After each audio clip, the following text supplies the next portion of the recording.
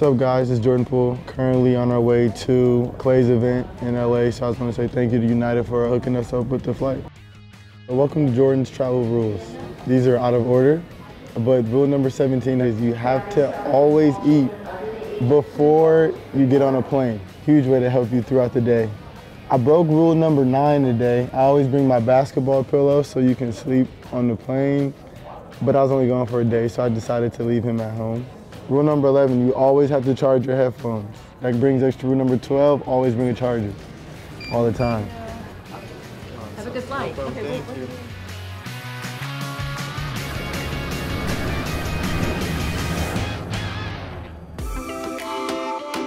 It'll be my first time meeting Clay.